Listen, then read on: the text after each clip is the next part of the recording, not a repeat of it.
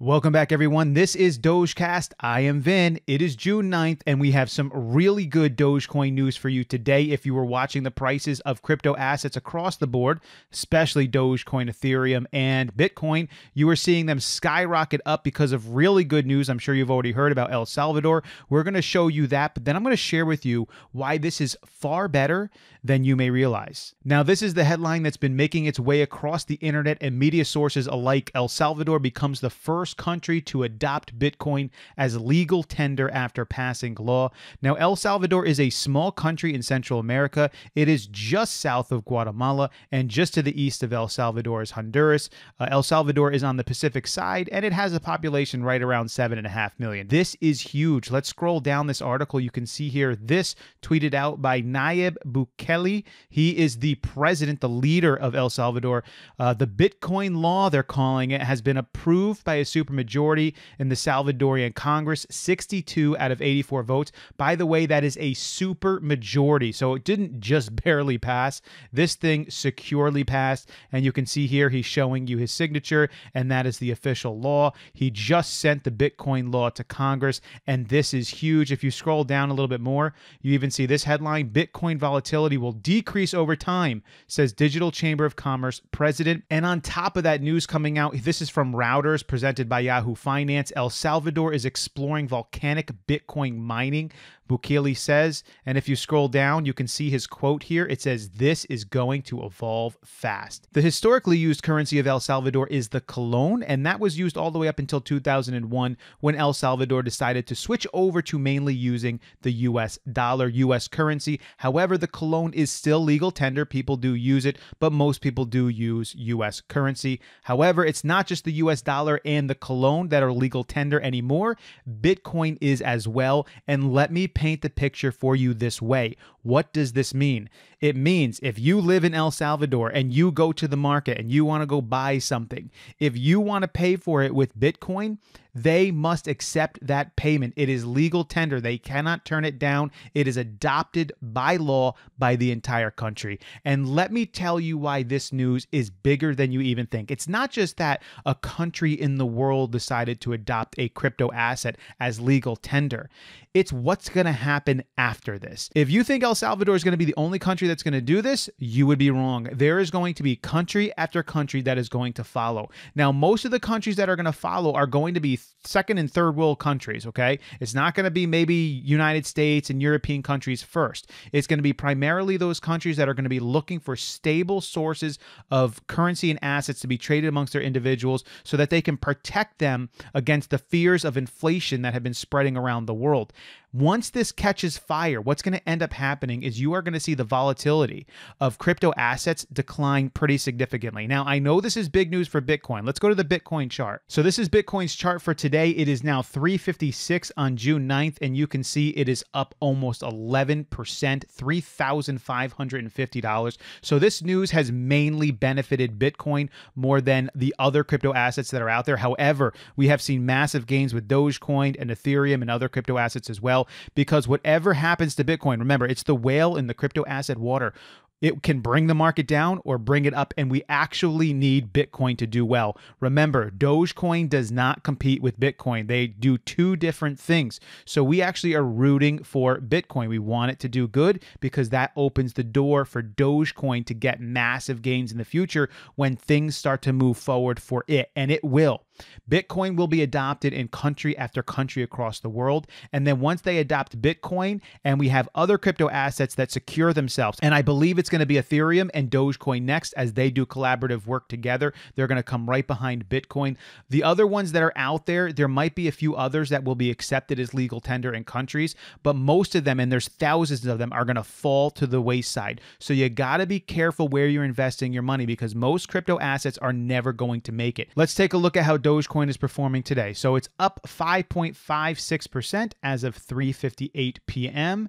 And it did actually jump up 10%, 10.47% at one point in the day. That was just a massive buy there. I mean, I think there was some speculation going on that it's like, oh, this is just going to skyrocket. But of course, this news is good for Dogecoin, no doubt about it. But it's the best news for Bitcoin. So right now, Dogecoin's sitting at a nice 5.5% gain, which is a really good thing. And it's actually outperforming outperforming Ethereum a little bit, which is sitting at 4.2% gain. So although we want to see Dogecoin do better than a 5.5% gain, it's sticking with the big boys right now. You know what I mean? So it's doing good. It had a steady, nice gain, except for this right here, this little anomaly. It probably should have just crept up like this, but somebody really got excited right there. Could have been a hedge fund, it could have been a big time investor. We don't really know. So where do we expect the market to go after this? Because we've been talking a lot about the fear of a bear market. Now, is the fear of a bear market gone? Let me go back to the Bitcoin chart to talk about this. Let me go to the 5-year. Okay.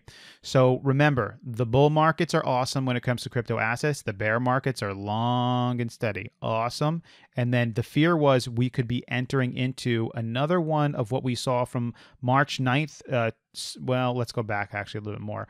December 15th or so, 2017, all the way until around September 11th, 2020. So a 3-year period that we could be entering into another one of those times. And so are we out of it?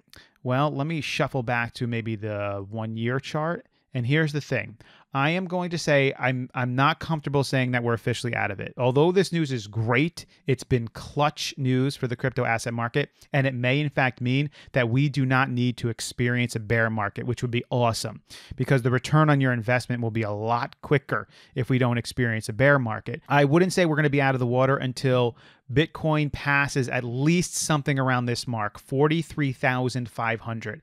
If Bitcoin can come up above that mark, I think that would be a pretty good sign that we might not have to experience the bear market, and that's going to pull up the rest of the crypto asset market with it. And that is then going to open up the doors for Dogecoin because Bitcoin really is the keeper of the gate. If Bitcoin shuts the gate because it's getting short sold and it's not doing well and it's entering into a bear market, it doesn't matter what kind of good news comes out for Dogecoin. It's not going to help.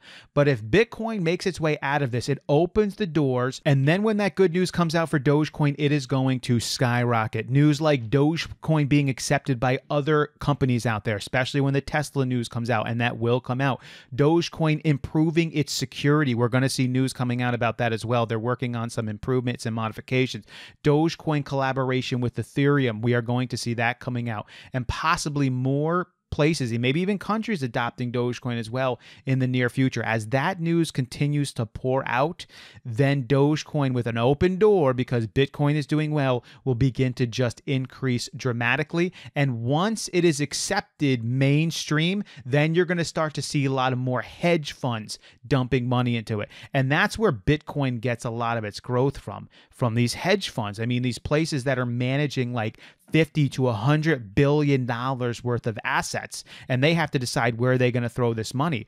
Well, they're getting more comfortable throwing it into crypto assets, but not if crypto assets are in a bear market. If crypto assets are shown by the movement of Bitcoin after it passes 43,500 to be in a bull market, there's going to be a bunch of managers of these hedge funds that are going to put the money into places like Dogecoin, especially if people are more comfortable with investing in something that's a little bit more volatile with a lot of potential. And when that happens, you're going to see the market cap on Dogecoin. It's going to go way past 50 billion. It's going to go to 75, 100 billion, 150 billion, 200 billion. I wouldn't even doubt within a year or two if we see it up to the $500 billion mark, especially if this becomes crypto assets as an entirety becomes accepted by the world. Even if there's more regulation, that's okay, because it means that they are in fact accepting this as a means of legal tender. And this I want to highlight today as good news for Dogecoin. Vitalik Buterin is a Dogecoin holder. We already knew this from his interview that he did a few days ago, but I just wanted to highlight it that he actually did say he invested into Dogecoin. He did sell off about half of his investments when Dogecoin was at about, I think, 5 or 6 cents or so, and then he kept the rest of it. He does, of course, regret the fact that he did that. He didn't realize that what was going to happen, but he is a massive holder of Dogecoin, and he is the co-founder of Ethereum, and so there's no doubt about it. He wants Dogecoin to do well, and he wants a collaboration between Doge and Ethereum, and so does Elon Musk, and I believe the co-founders of Dogecoin would want that as well, because it's going to secure their crypto asset, and it's going to be good for the average person who's going to be able to use this. So really good news across the board. The one thing that is going to take us to the moon right now is if Bitcoin, and let's look at their one-day chart again, if Bitcoin can continue to make its way up, it needs to keep going. Bitcoin gained what was that? What, 32,000, and now it's at 36,000. That's a $4,000 gain. It needs to do another $6,000, $6,000 to $7,000 in gains. That's what it needs to do. If it can do that, I think financial analysts, hedge fund managers, and massive investors are going to see the green light switch that crypto assets are not going into a bear market. That was just a holding point. They are going to move forward, and they're going to put their money into these places, and Doge is going to be a part of it. Yes, is Doge going to be the most volatile of the group? Yes, but guess what? There's some people who choose to invest their money in volatile things sometimes because they want the potential. And the potential is behind Dogecoin. And I think we're going to see a lot of investment in it, especially with all the good news that's going to be coming out. So really good day today. We'll continue to keep our eye on this, and we'll see how things go and see if we can continue to crawl our way out of this, or maybe jump our way out of this. I see good stuff for Dogecoin. So if you have any questions or comments, leave them below. If you haven't liked the video already, like it. Definitely share the video. Subscribe if you haven't already. I would like to get this channel growing for sure for Dogecoin, and just continue to move forward in this direction, because this is going to be a pretty big part of at least the near future that we see in front of us. So hope you guys have a good rest of the day, of course. And as always, I will catch you next time.